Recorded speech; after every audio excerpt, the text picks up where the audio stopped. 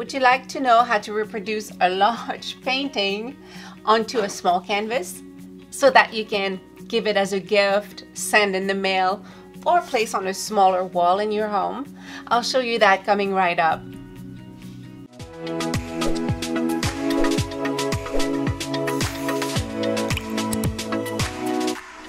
So this is a painting I did of my cousin Nancy. I did that from a photograph, and I love this painting, and my cousin loves it as well. So it's an all on canvas. It's a really large painting. It's been in my home for over 10 years. But recently my cousin's been in the hospital, and I really wanted to do something special for her. So I reproduced the large canvas onto a small canvas. So I'm really happy to have painted this for her. I just want to show you briefly how I used a very simple technique to to be able to do this. And most importantly, I just want to just send this to her as soon as possible so that she can receive it, put it on her wall, and yeah, share something precious together. So let's get started. Make sure to create a nice atmosphere, light a scented candle so that you feel comfortable starting your painting. So the first step is to start from a photograph, and I took a photograph of the large painting and I placed it on a small canvas. I'm going to be using similar colors that I prepared, just 3 brushes, a little bit of paper towels, and my water because I'm working with acrylics. I have a carbon paper and my photograph that I am transferring onto a small canvas. Just make sure you go over all your lines and that your image is dark enough for you to see through some darker colors. If like in this case, I'm painting with red, so I just want to have my lines quite dark. So I think that you'll agree with me in doing this exercise of painting a small canvas, being inspired by such a large canvas. I'm not trying to reproduce exactly the same painting. What I'm after is the emotion in the painting, the feeling. When you look at this woman who's my cousin, sitting on a bench, fixing her shoe, her scarf is blowing in the wind, her hair is brushing her face and blowing in the wind as well. Those dark sunglasses on her head makes it look like, really French, and those pointy shoes, again, really French. So I'm reproducing an emotion on canvas inspired by a large painting. So of course it's gonna be different, but as you look at it at first glance, it is the same composition on a smaller canvas. So I just wanted to, tell you that, because if you want to reproduce a small canvas inspired by a large painting, you just really want to observe it first and look at what makes you really love that painting. What is special? Little things that your eye goes towards, and try to give your own rendition, your own interpretation of those small details that are creating an emotion or something like that. So here I went ahead and covered most of the painting because I'm using a technique of removal of the paint instead of doing the background, outlining everything. I went over pretty much everything. I just left the face and the hair, but now I'm just removing some of the paint on the legs and the arm.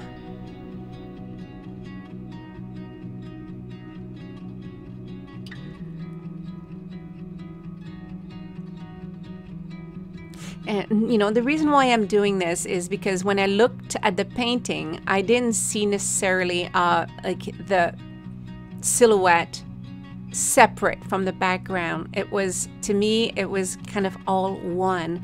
So by using the removal of some of that paint and using different thickness and almost doing this watercolor treatment, it's speaking for me again.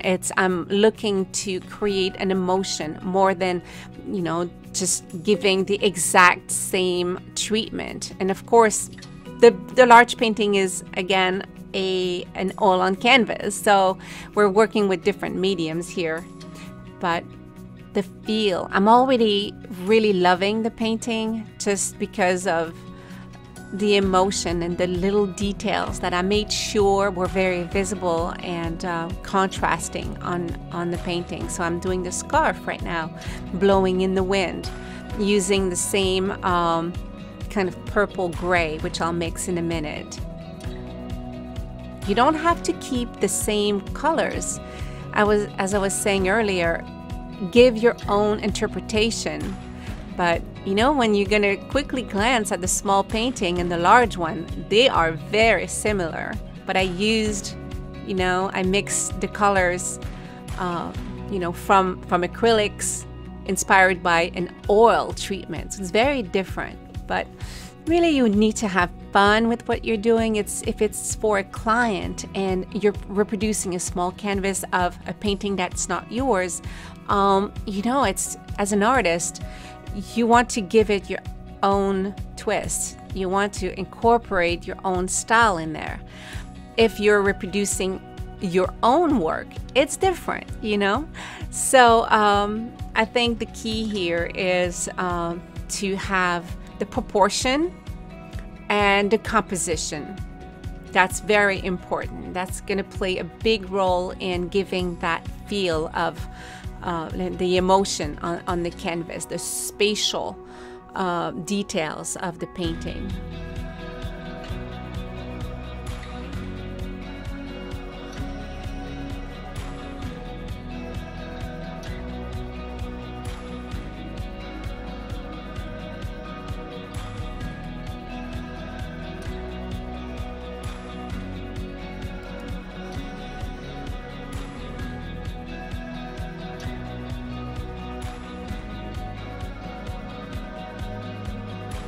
Also, don't feel like you're in a box. Like you can't vary some of the paintings, some of the brushstrokes, and some of the colors. If you want to change something from the painting you're trying to reproduce, I think at the end of the day, what's important is how you feel about the work that you're doing. I don't think we're trying to copy or give an exact rendering of an artwork. I think the goal here is to take a large piece of art that is either yours or a picture that you take in a museum, at an exhibit, something that someone wants you to do for them, and just give it your own feel, give it your own treatment, and add your own style to it. A large painting is always so different because when you paint on a large canvas, it's you can really let go of those brushstrokes and do a lot of texturing and layering. And I don't know if you're like me, but when I paint on a small canvas, I feel a little bit more to be more careful. So I think it's something that's important to just be careful of not feeling uptight and tense in your shoulders, even though you're painting on a small surface. So if for you, you want to pause in between some of the steps, have a cup of tea, just go for a walk. Just don't get too tense up, in your shoulders. I think it's important for the whole outcome of your painting.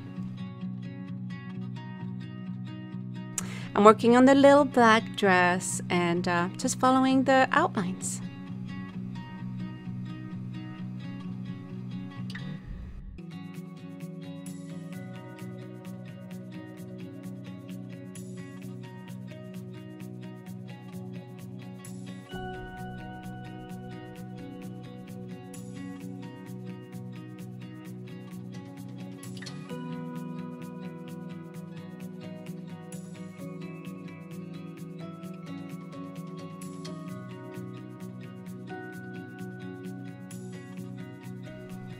I changed the length of the dress, just made it a little bit more almost like 50s, like more Audrey Hepburn. That's what this painting reminds me of.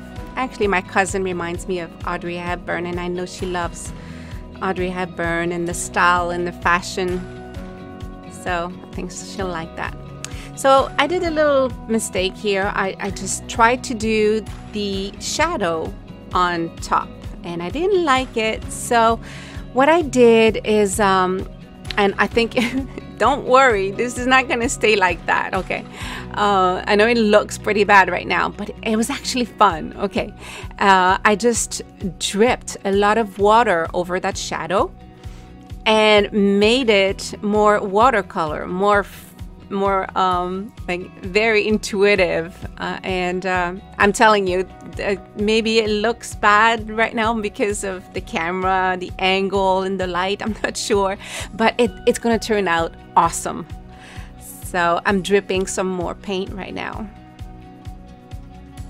I painted all around my frame. I think if you work on a small canvas, you can do things like that because you can move it around, and I painted all around the frame, so it's looking really neat with those drips of water.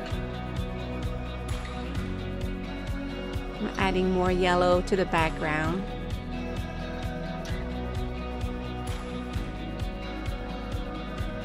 I gotta admit though, I was scared for a little bit. When I did that shadow, I was like, okay, the shadow goes under the feet, not over her head. It kind of changed the composition of the painting, and that's one thing that you want to be careful of when you reproduce a large canvas onto a small canvas. Keep the composition and the proportion are very important.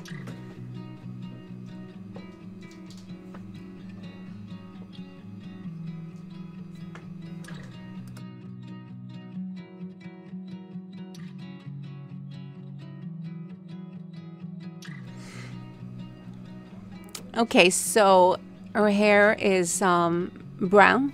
My cousin's hair is kind of brown, and in that picture she has highlights, but I decided to go a little bit red because in the painting I actually did a little bit of a hint of red, and naturally she has some red highlights in her hair. So we're kind of playing right now with some bright yellow, but as I said, I'm looking at the large canvas color, and I know the hair is a little darker, but you know, this is a representation. This is me having fun with, you know, doing a smaller version of it. So I can always darken it with a little bit more brown, so that's why it looks really bright right now, but you'll see, it's all gonna work out. Here's that strand of hair that to me is very important because it's that wind that's blowing her scarf and that, you know, her hair. To me, that's the emotion in the painting, and it's very important for me to make it a bolder contrast, and that's why I think the light hair against the dark background really you know, portrays that. And I'm having fun, and the painting's gonna turn out great, so it's all good. A little bit of highlights in a scarf. It's important to build as you go. Layering in the painting is very important.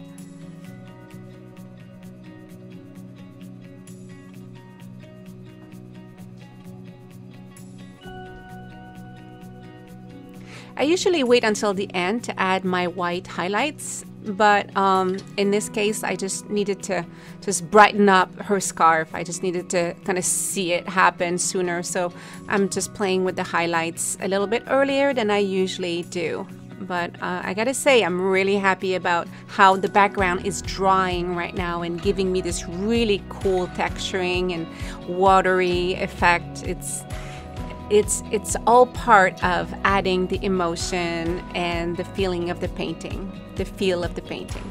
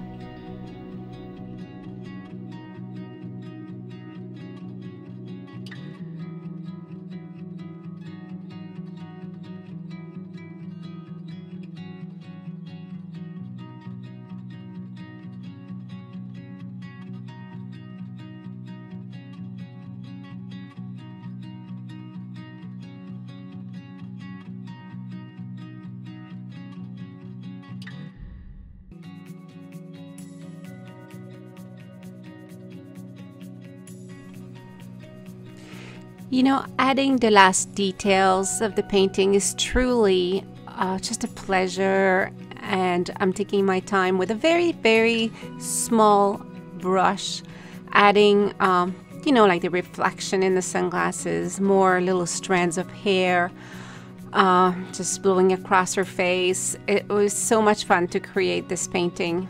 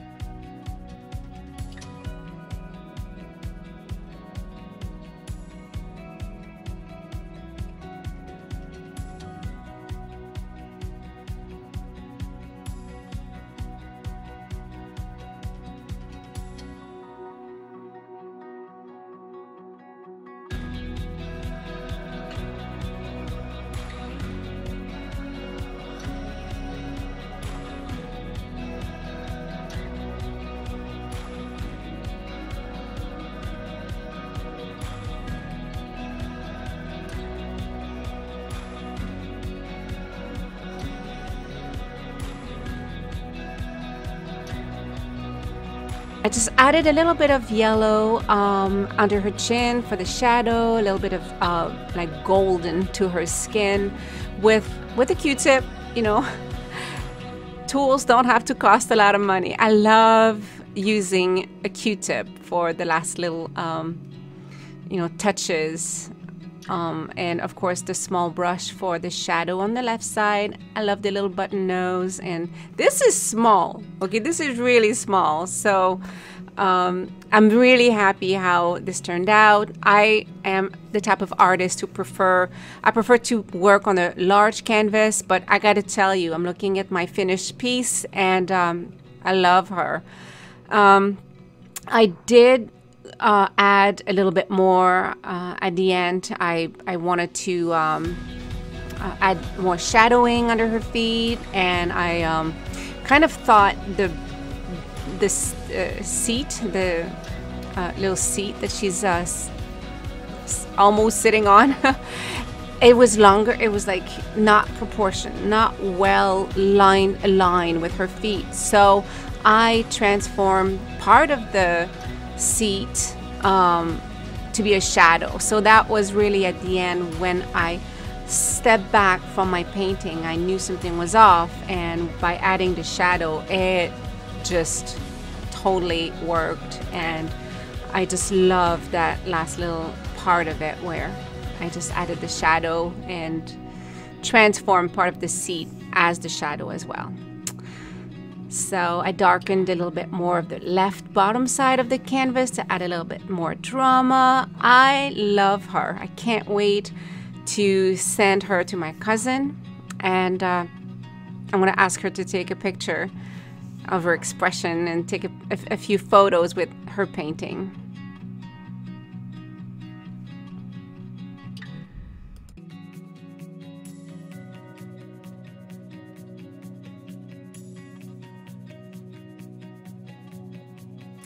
I really hope you enjoyed my video. Please don't forget to hit the subscribe button and leave me a comment. I would really appreciate that. And hit the little bell so that you get my next notification. I try to post a video every week. I have different tutorials and things like that. So hey, I hope you'll subscribe, and I hope to see you soon.